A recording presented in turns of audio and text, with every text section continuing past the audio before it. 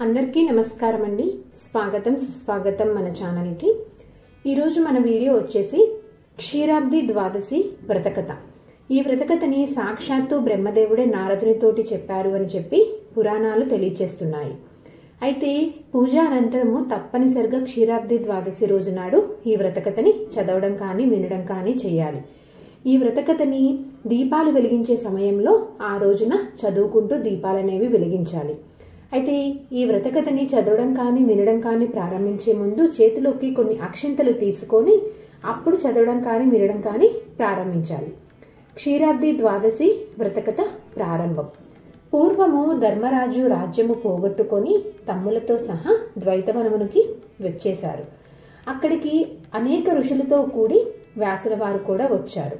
అలా వచ్చినటువంటి వ్యాసుని చూసినటువంటి ధర్మరాజు తగు పూజలు చేసి కూర్చుండపెట్టి వారి అనుమతి తీసుకొని తను కూడా కూర్చొని కొంచెం సేపు మాట్లాడి తర్వాత ఆయనతోటి, స్వామి, మీరు ఎల్ల ధర్మములను ఉపదేశించదగిన మహానుభావులు.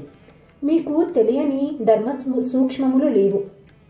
మనుషులకి సర్వకామములను ఏ ఉపాయం చేత సిద్ధించినో సెలవివ్వండి అని అడగగా వ్యాసుడు, నాయన, మంచి ప్రశ్న అడిగావు.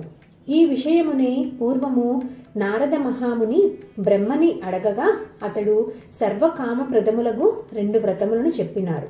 మొదటిది వచ్చేసి క్షీరాబ్ది ద్వాదశి వ్రతమైతే రెండవది క్షీరాబ్ది శయన వ్రతము అను ఈ 2 వ్రతములలో నీకుప్పుడు క్షీరాబ్ది ద్వాదశి వ్రతం గురించి తెలియచేస్తాను, వినుము అని చెప్పారు. కార్తీక శుక్ల ద్వాదశి నాడు ప్రొద్దుకూకిన తర్వాత పాల సముద్రము నుండి లేచి మహావిష్ణువు సమస్త దేవతల తోడును మునుల తోడును లక్ష్మి తోడును కూడి బృందావనంకి వచ్చి అక్కడ ఒక ప్రతిజ్ఞ చేశారు.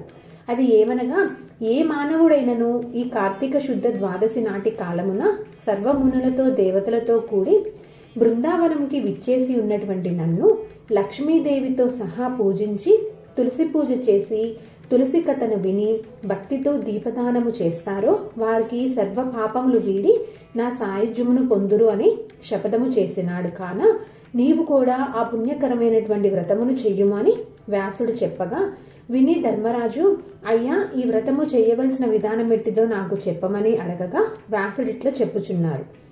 ధర్మరాజా ఏకాదశి నాడు ఉపవాసము చేసి ద్వాదశి పారణ చేసుకొని సాయంకాలమున మరలా స్నానము చేసి శుచి తులసి కోట దగ్గర చక్కగా శుద్ధి చేసి 5 వన్నెల మృగ్గులు పెట్టి పలు విధములుగా అలంకరించిన తులసి మాలమందు లక్ష్మీ సహేతుడైనటువంటి విష్ణువుని తులసిని భక్తితో సర్వోపచారములతోటి పూజించి నైవేద్యంగా కొబ్బరి కాయ, బెల్లము, ఖర్జూరము, అరటిపండ్లు, చెరుకు ముక్కలు సమర్పించి తాంబూల నీరాజనములు లొసగి మంత్రపుష్పము పెట్టి పూర్తి చేసి తులసి సహిత లక్ష్మీనారాయణ మహత్వమును దీపదాన ఫలమును విని అనంతరము బ్రాహ్మణుకి గంధ పుష్ప ఫలాదులొసిగి తృప్తిపరచి వ్రతము పూర్తి చేయవలెను.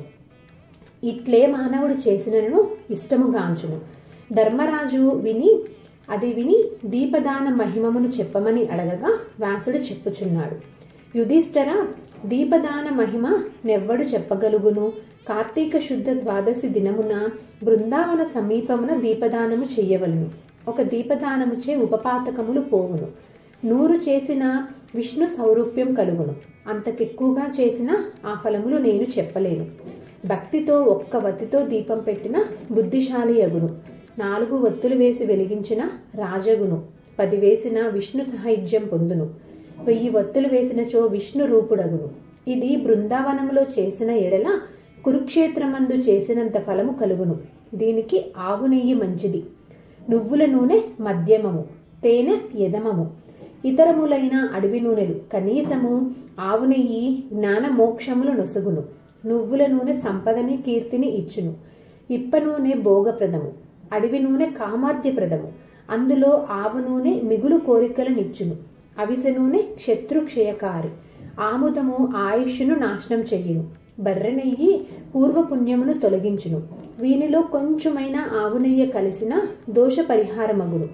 ఈ దీపదానముల వలననే ఇంద్రాదులకి వారి వారి పదవులు దొరికినవి. దీని వలన అనేక మహిమలు కలుగును.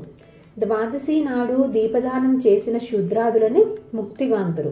బృందావనమందొక మంటపం గట్టి వరుసగా దీప పంక్తులు పెట్టి యున్ననెవ్వడు చూచి ఆనందపడునో వాని పాపములన్నీయూ నశించును. ఈ దీపదాన మహిమమును విన్నవారు కాని చదివినవారు కాని మోక్ష ప్రాప్తులగుదురు అని చెప్పగా విని ధర్మరాజు మహా ఆనందము చెంది తులసి మహత్యమును చెప్పమని కోరగా వ్యాసుడు చెప్పుచున్నాడు. తులసి మహిమ గురించి పూర్తిగా బ్రహ్మ కూడా చెప్పలేడు. అయినను ఆ బ్రహ్మ నారదునికి చెప్పినట్లే చెప్పుచున్నాను అని చెప్పారు. కార్తీక మాసమందు తులసి పూజ చాలా ఉత్తమమైనది.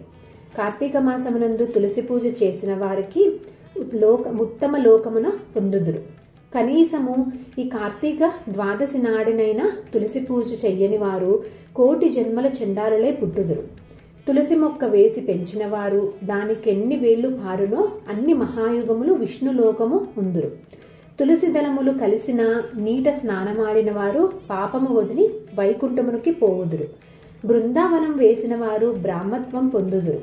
తులసి ఉన్న ఇంట్లో కాపురం చేయుట, తులసి తోట వేసి పెంచుట, తులసి పేర్లు దాల్చుట, తులసి దళం భక్షించుట పాపహరములు. తులసి ఉన్న చోటునకి యమకింకరులు రారు. యాన్ములే అను మంత్రమును పఠించే వారికి ఏ బాధయూ ఉండదు. యమకింకరులు దగ్గరికి కూడా రారు. ఈ తులసి సేవ యందు ఒక పూర్వ కథ ఉన్నది, చెప్పెదను వినుము అని చెప్పారు. కాశ్మీర దేశవాసులకు హరిమేధ సుమేధులను 2 బ్రాహ్మణులు తీర్థయాత్ర చేయుచు ఒక స్థలంలో ఉన్నారు. ఆ స్థలంలో ఉన్నటువంటి ఒక తులసి తోటను చూచిన వెంటనే వారిలో ఉన్నటువంటి సుమేధుడు భక్తితో ప్రదక్షిణలు నమస్కారములు చేశారు. అది చూసినటువంటి హరిమేధయుడు ఇది ఏమని అడగ్గా, సుమేధుడు ఇక్కడ ఎండ ఎక్కువగా ఉన్నది, ఒక మర్రి చెట్టు దగ్గరికి వెళ్ళి అక్కడ తులసి కథను ఇట్లా చెప్పెదరు. పూర్వము దేవాసురులు సముద్రం చిలికినప్పుడు దాని యందు ఐరావతము, కల్పవృక్షము మొదలుగా నున్న యుత్తమ వస్తువులనేవి పుట్టెను. తర్వాత లక్ష్మీదేవి పుట్టెను. తర్వాత అమృత కలశం పుట్టెను. ఆ అమృత కలశమును జేతపూని మహానందమునుంది విష్ణువు ఆ కలశంపై నానాంత బాష్పములు విడవగా నందు ఈ తులసి పుట్టినది. ఇట్లు పుట్టిన తులసిని లక్ష్మిని విష్ణువు పరిగ్రహించాను. ఇట్లు పరిగ్రహించి వేడుకతో తులసిని తొడమీద నుంచుకొని నీవు లోకములు పావనమును చేయగలదానవగుమని ప్రేమతో మీరు పలికెను. అందువలన నారాయణకు తులసి యందు ఎక్కువ ప్రీతి కలిగి ఉండెను. అందువలన నేను తులసికి మ్రొక్కినాను అని ఆ బ్రాహ్మణుడు పలుకుచుండగానే యామర్రి పెళ్ళుమని విరిగి కూలెను. ఆ చెట్టు తొర్రలో నుండి 2 పురుషులు వెలుపలికి వచ్చి దివ్య తేజముతో నిలిచి ఉండగా హరిమేధ సుమేధులు చూచి దివ్యమంగళ విగ్రహదారులైన మీరెవ్వరని అడిగారు. ఆ పురుషులను మీరే మాకు తండ్రులు గురువులు అని చెప్పి వారిలో జ్యేష్ఠుడిట్లా అనెను. నేను దేవలోక వాసిని, నా పేరు ఆస్తికుడుందురు. నేనొకనాడు అప్సరసులతో కూడి నందనవనమున కామ వికారముచే మైమరిచి క్రీడించుచుండగా మేము ధరించిన పుష్పమాలికలు పైనబడి మా సందడి వలన సమాధి చలించి ఇచ్చట తపస్సు చేయుచున్న రోష మహాముని నన్ను చూచి నువ్వు మదోన్మతుడవై ఇట్లా నా కలజడి కలిగించితివి కావున బ్రహ్మ రాక్షసుడు అవగా అని నన్ను శపించారు. తప్పిదము పురుషునిది గాని స్త్రీలది కాదు అని పరతంత్రులు గనక వారి వలన తప్పులేదు అని వారిని క్షమించి విడిచెను. అంతట నేను శాపమును వెరచి ఆ మునిని వేడుకొనగా ప్రసున్ని చేయగా నాయనా అని అనుగ్రహం కలిగి నువ్వు ఎప్పుడు తులసి మహిమను విష్ణు ప్రభావమును విందువో అప్పుడు శాప విముక్తుడు అవుదును అని చెప్పి అనుగ్రహించెను. నేను బ్రహ్మరాక్షసునై ఈ చెట్టు తొర్రలో చేరి మీ దయవలన నేడు శాపమోక్షము నొందితిని అని చెప్పారు. రెండో వాని వృత్తాంతం చెప్పసాగాను. ఈయన పూర్వం ఒక మునికుమారుడుగా నుండి గురుకులవాసము చేయుచుండగా ఒక అపరాధం వలన బ్రహ్మరాక్షసోమని గురువు వలన శాపము పొంది ఇట్లా నాతో కలిసి ఉండెను. మేమిద్దరము మీ దయవలన పవిత్రులమైతిమి. ఇట్లు మమ్ము అనుగ్రహించిన వారు కాన మీ తీర్థయాత్ర ఫలము సిద్ధించినది అని చెప్పి వారివరు వారి త్రోవన పోవగానే ఆ బ్రాహ్మణులిద్దరూ ఆశ్చర్య ఆనందములతోటి మునిగి తులసి మహిమను పొగుడుచు యాత్ర ముగించుకొని ఇండ్లకి వెళ్ళిపోయారు. ఈ కథను ఎవరు విన్నను వారి సర్వపాపములు వదిలి ఉత్తమ గతిని చెందుదరని బ్రహ్మ నారదునికి చెప్పెను అని వ్యాసుడు చెప్పి ధర్మరాజా ఇట్లా క్షీరాబ్ది వ్రతం చేసి తులసి కథ విన్నవారు ఉత్తములగుదురు అని చెప్పారు. ఇంతటితోటి క్షీరాబ్ది ద్వాదశి వ్రతకథ సమాప్తం.